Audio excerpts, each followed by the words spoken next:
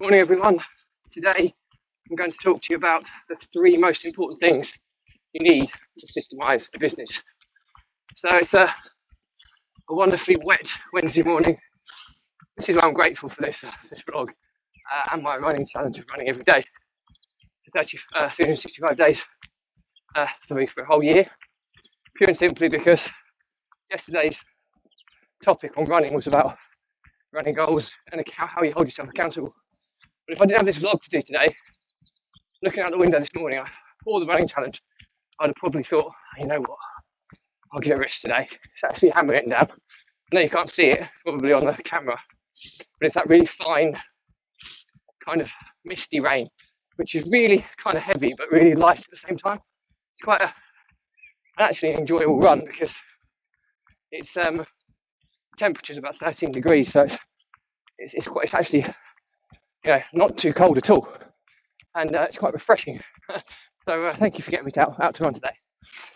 Okay, so today, obviously Wednesdays I talk about all things systems and outsourcing. My previous 3 years was working or co-owning the company Systems and Outsourcing. Fully systemised my property-based business to the extent of where I was working 60 hours plus a week. Where I got down to working less than 6 hours a week. Sorry, less than 6 hours a month. I was doing 60 hours a week. I got down to less than 6 hours a month, running that same business in less than 6 months. So I've got a fairly good foundation knowledge of this topic, and hopefully this is an area of expertise that I'll be able to add a lot of value to any of you with businesses out there. So the three things you need to systemize a business. We'll start with number one, and this is a pretty obvious one, is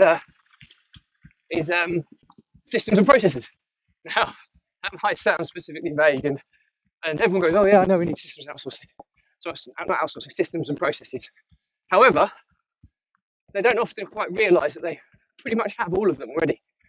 But more often than not, it's the business owner that has all of that information. They know how their business works. I mean, nobody knows your business better than you do as the owner. You built it, you have the vision for it, you have the direction for it, you lead it, you know all the intricacies of that business if you've built it from scratch.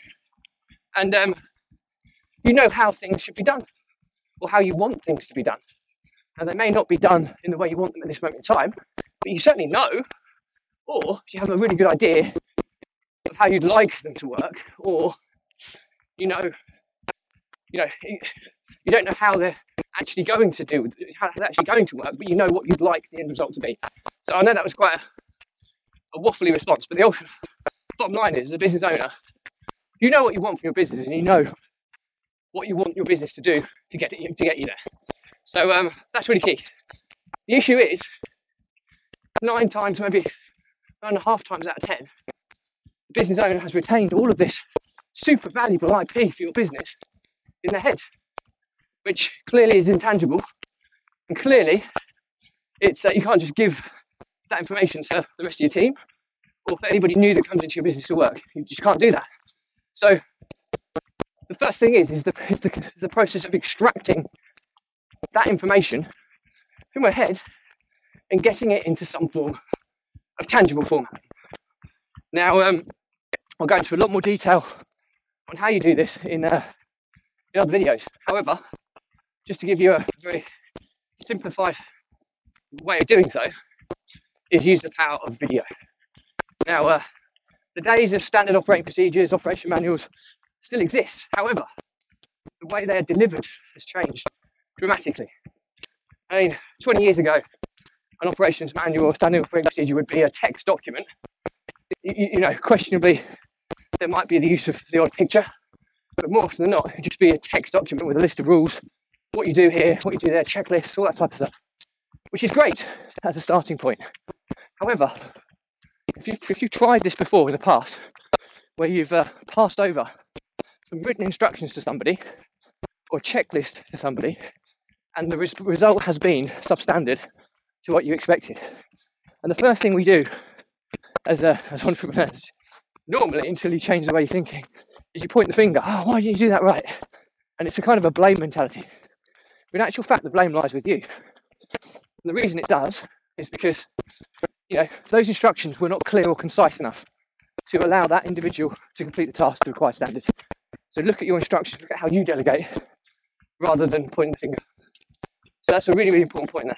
So roll on 20 years and the use of video communication is born. And I've said this often, that people say a picture said 1,000 words. Well, a video would say a million then, because if I gave someone a video of any of the processes in my business, and don't misinterpret that, oh, that's only useful if you're on a computer, because you can record your screen.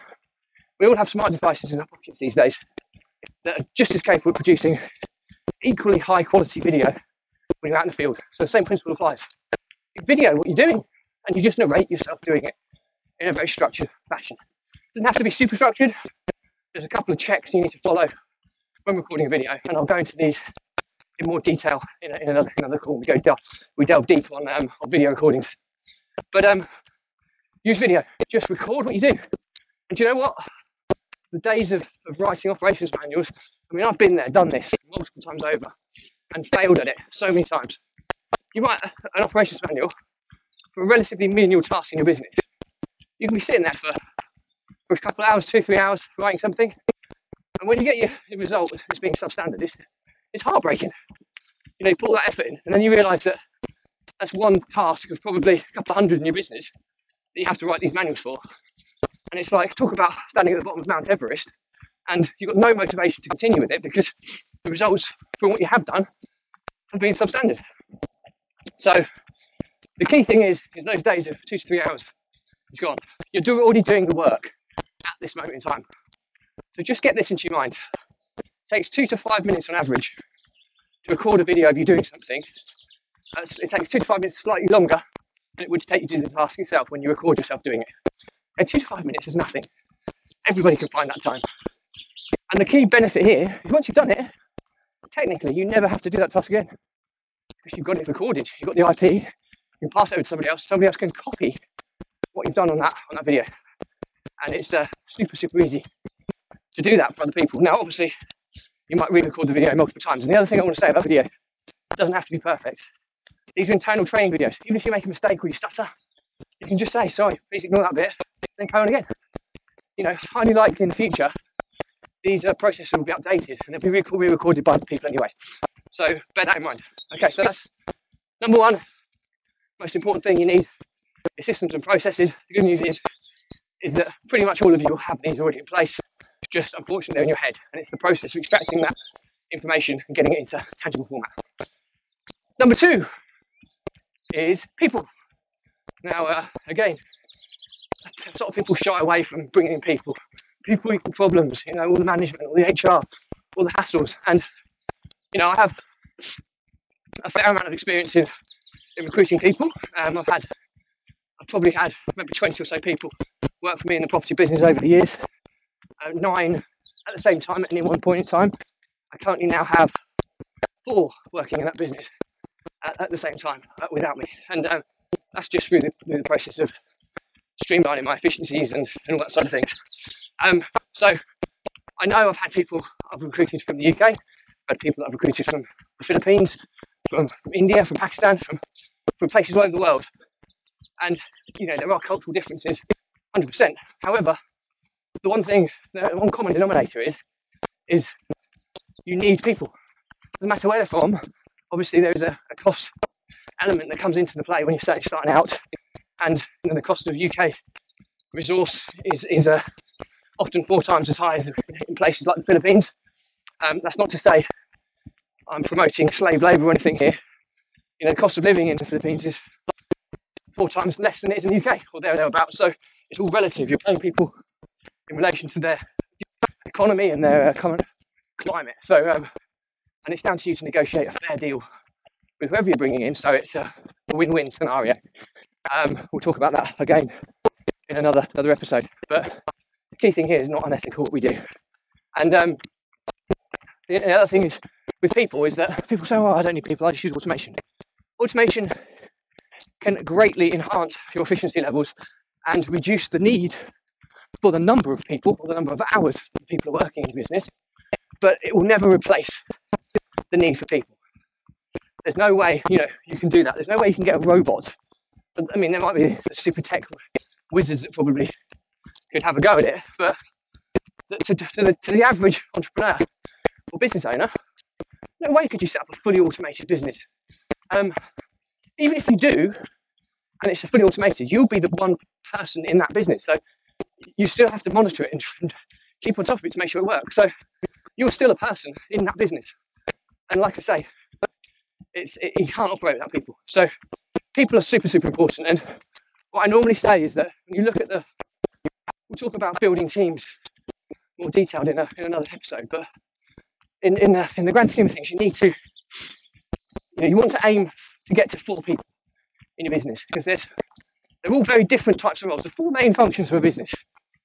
There are more, you can break them down, but at super high level, you've got the leader or the key person of influence, the person who leads the business, directs the business.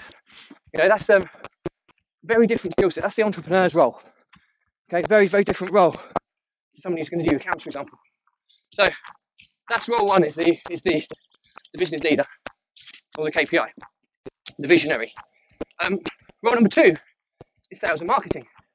This is quite you need to be very organised. You need to understand sales and marketing. If you're in sales, it requires a certain type of character who can personality traits to convert closing, whether it's doing it by text or over the phone. Marketing can often be quite creative, so you need somebody who's got that creative mindset, especially if it's something like design and that side of things, and brand and those side of things. So again, a very different type of person. Operations, the person who, the glue of the business, holds everything together, make sure everything's happening, make sure your business delivers on what it's expected to deliver.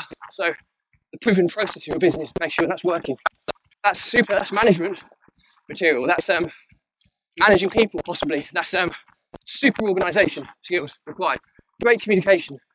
That's a management position. Ultimately, I'm making sure that stuff kind of happens. And there might be people that kind of come in under that person to do comms, to do onboarding, logistics, product development, all that stuff. But that main person in the operations position you need to have those type of traits. Then you've got finance and admin. It's a very analytical, detailed process, detailed role. So you need somebody who's more analytical, who's often quite numerically blessed or good with spreadsheets. Attention to detail has to be exceptional here. So it's a completely different type of person to sales and marketing, almost polar opposite. So I'm just going past someone. So it's they're all different roles. And I've tried putting people in the same seat. Putting one person in 2 seats, and it doesn't work. I've tried it numerous times to try and cut. So when you start building a team, the first person I bring in, first and foremost, at stage 1, is I call this a VPA, virtual personal assistant. Okay, so it's affordable. You can bring someone in, and they're eventually going to move into the operations role or lead. Or they may move into the finance and admin, but they'll move into one of those positions. But first of all, you bring those in whilst your business is small. And you're then looking at the next 2 people that are going to fulfill sales and marketing and finance and admin. So, and obviously you're going to stay in the role of that. But you grow into kind of levels of 4. And I'll talk to you about this and the reasons why. It's based on the reasons that armies build their kind of regiments or departments in multipliers of 4. So we'll go into detail on that in another episode. So people you need. If you want to systemize business, if it's just you, it's never going to be systemized. Even if you've automated it as much as you possibly can, you'll still be involved in that business. Therefore, in my definition, it will not be a systemized business. So number 3, and this is something that super, super important, but so many people overcomplicate and get so wrong. Data or numbers. Okay, to systemize a business and to step out, you have to approach the strategy of management by numbers. And if you do not have data for all areas of your business, you'll never be able to manage your business from afar by numbers. You don't want to be micromanaging people, you want to be micromanaging KPIs or metrics. And you don't want less is more in this section. So many people will have data and reports coming in from all ends of the business. But if you look at that report, and you can't just glance at it and understand exactly what's happening in your business, then there's too much data in there. doesn't serve the purpose. Now, there's an analogy I've used before with my previous coaching clients about how data and how metrics and how reporting can occur, and it was to do with a steel welding manufacturing operation. I think it was based in the US somewhere, and this is a entrepreneur business owner who was constantly scrutinising data, how many sales, how much manufacturing they've done, all this type of stuff, and he was just not natural with numbers. And what it came down to is he would sit in his office and look out the manufacturing plant and see all of his workers welding away. And what would currently happen is the welder would go walk over to the supply cupboard and get the materials. They'd bring it back to the welding station. They'd complete the weld. Then when they finish the weld, they would move that finished product to logistics or out for delivery or to dispatch, and then somebody else would take it and would deliver it. So what he found out was the money was made in the amount of welding that was done in his business. So what he did, he thought, you know what? The more those blue lights are showing in my factory warehouse, the more money I'm making. But the problem was, with only 30% of the time these blue lights were on, because they were picking up the raw material and carrying it over to dispatch. So what did he do? He brought in some kind of labourers or runners, and the actual welder would just stay on the welding station with the specialist skill set, and somebody else would bring the material to him, and somebody else would take the finished product out to dispatch. And then his simple metric was he would glance out and judge by how much the blue light was showing in his manufacturing plant. It's that simple. That was as much of the metric as he needed to know whether his business was performing well or not. Now, that's a truly simplified model, and you'll probably need maybe 1 to 3 metrics in each of your high-level departments as a minimum, and possibly more depending on your goals. But ultimately, we'll come into goal planning and my use of a strategy called the 12-week year, where you set goals for 90 days, ratcheted back from your 1-year plan, ratcheted back from your 5-year plan, ratcheted back from your end game. So you're reverse engineering your goals. But the key thing here is that you may have kind of 1 or 2 goals per department. So you might have somewhere in the region of 7-ish is probably the maximum you want to kind of be having in your business at any given point in time. 3 to 7 is kind of optimal. And you have a metric for each of those goals that's reported on a daily basis. That then allows you to see, without having to micromanage people, the progress that you're making towards that given target. And if if it's not progressing or slowing, then there's a problem. You have to jump in and you need to talk to whoever's in charge and work out a solution. And again, it's not blame mentality. Work in a democracy, not a dictatorship, and work together with people so that they can. Sorry, I'm just going past a man. Thank you. So work in a democracy and work together. Work in collaboration. It's far more motivational, where people don't fear you, but know that they've got your support to help them if they're having problems. Solve it together. Try something else. The beauty of it is you're always measuring the success of the little tweaks and the changes you make. So I've gone fairly deep on this stuff already, and I wanted to keep this high level. So I'm going to leave it there. But to summarise, to systemise a business, the 3 most important things you need. Number 1, systems and processes. Good news is that 95% of business owners already have these, but the downside is it's in their head. Intangible, you need to extract it into a tangible format. My recommendation is use video to enable you to do that. Very quick and easy to do, and very easy for people to follow. Number 2 is people. Start with 1, then get to 4. I'll talk to you about how you build from there further down the line. But 4 is an optimal number. Start with 1 person. You cannot run a business in its entirety without people. So don't think that you can. Challenge me if you think otherwise, because if you can, I'd love to know about it.